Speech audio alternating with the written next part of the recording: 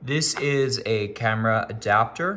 So this allows you to take a 3/8 inch, you can see on the bottom here, male into this, which is the 3/8 inch female, to a 1/4 inch male, which then goes into a 1/4 inch female.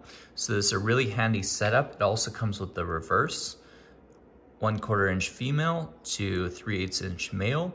So the reason you'd want to use this is, let's say you were running a tripod. Let's bring a tripod in so you could take a look with a 1/4 inch, right? So you would screw the bottom in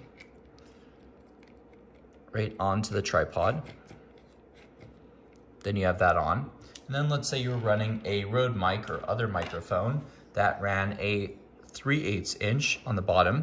So then you'd be able to screw your microphone right onto your tripod or other mount.